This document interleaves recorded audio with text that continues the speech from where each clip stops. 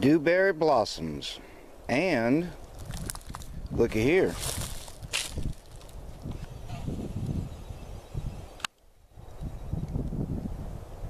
young dewberries.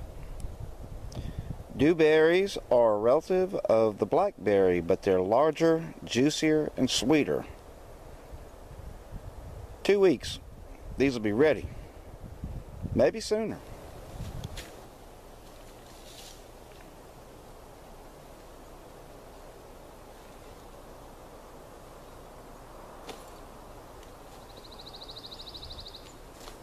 Nice little spot. Beautiful day.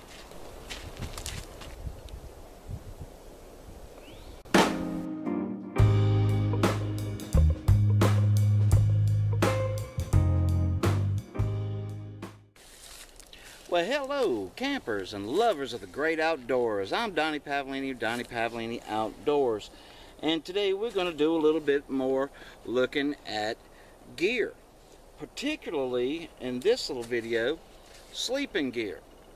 And what we're trying to do is we're trying to dial in or home in on, zero in on the perfect sleep system for you. Well, this video is going to have two parts or phases.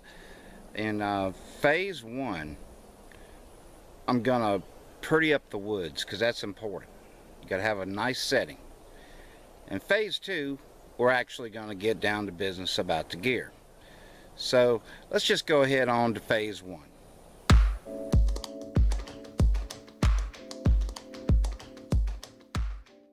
Well, got that little job done. Now phase two, let's look at the camping gear.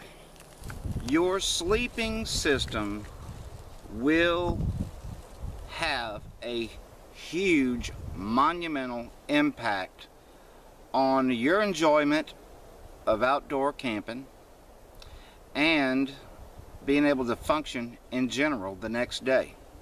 And I gotta have a good night's sleep. And one of the ways that I do is with a pillow. Yeah. I like pillows, camp pillows. I've had several kind in the past. I've been bringing a pillow with me camping for years now, because I know sleeping out in the woods, for me, a pillow is absolutely necessary. This is the Magellan Small Camp Pillow. I've been carrying this or one like it now for over 2 years, and I really like it. But they've just come out with this one, a large plush camp pillow, and the measurements on it is 20 inches by 12 inches. It says warm cotton flannel on one side and cool polyester taffeta on the other.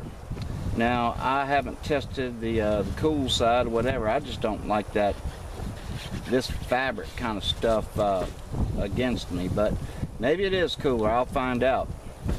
But this right here is going to make your night's sleep infinitely better than not having it. It's going to be better than sleeping with your with your head resting on your pack if you're ground dwelling, or rolled up clothes if you're in a hammock. This will be a better option.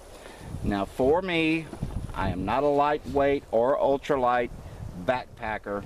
It is definitely worth the little bit of room and what little weight it has. Definitely a must-have for my kit.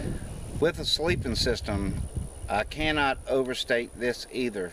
For me, I am 52 years old, and I've got to have a decent roll mat.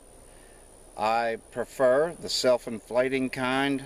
I've tried several kinds and own several kinds, but the self-inflating mats, and I'm of the opinion that, I mean, the 1 inch is okay, 1.5 inches better, and so forth and so on.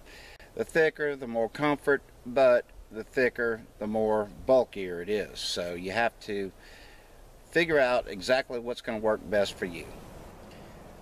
Guys, thanks for hanging out as always. And from Donnie Pavlini Outdoors to you and yours, get out there in the woods, take a look at your gear. You may want to do a little tweaking, have fun, and we'll see you there.